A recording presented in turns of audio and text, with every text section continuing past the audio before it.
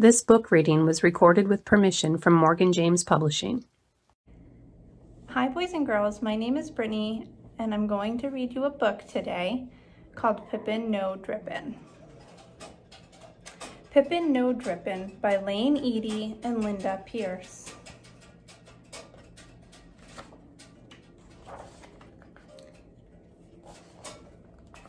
For Erin, Lizzie, Pip, and my family.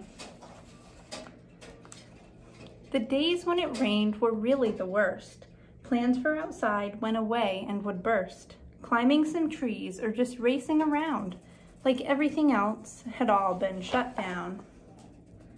Oh no, Pippin thought as he raced to the door, for the clouds surely looked like there would be much more.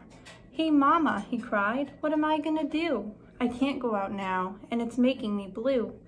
Can I have some screen time since I'm all alone and play some fun games on my tablet or phone?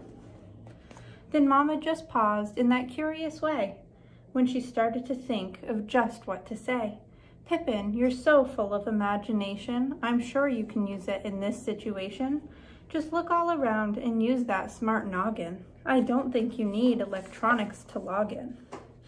So Pippin went through the house, top to bottom, and got pretty down till something cool caught him. A colorful page on the magazine stand for a big football game with a loud marching band. That's it, Pippin cried, for he knew what to do. He'd make his own band, and with just one cat, too. The kitchen was where he would start at square one. As he rummaged through drawers, it was so very fun. He found a big bowl that would probably work as a big booming bass drum, so he gave it a jerk. And when it came free, he just happened to see 2 metal pot lids that could most likely be just perfect for making a cymbal crash sound. So he took his 3 things and he set them all down. Next he would need a tight sounding snare, and a wrapped tissue box was sitting right there. It was coming together. He was getting excited. Just a couple more things and his plan was green lighted. An order of drumsticks he needed to fill, and that pair of wood spoons would sure fit the bill. Then that last thing he needed was some melody, and he thought, only what could it be? Then it hit him quite quickly, as things often do. He still had in his drawer his red plastic kazoo. He took all of his things and arranged them just so, on the floor in his room, in nice tidy rows. Then he grabbed his drumsticks in between his front toes and positioned a paw to kick out the lows. His kazoos coiled up in his tail just like so, held up to his mouth, he was ready to blow. But one thing was missing, he wasn't quite sure, and wonderfully Mama stood right in the door.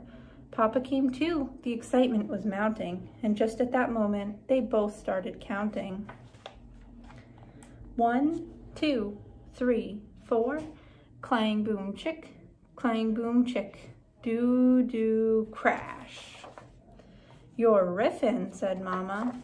You're jammin', said Papa.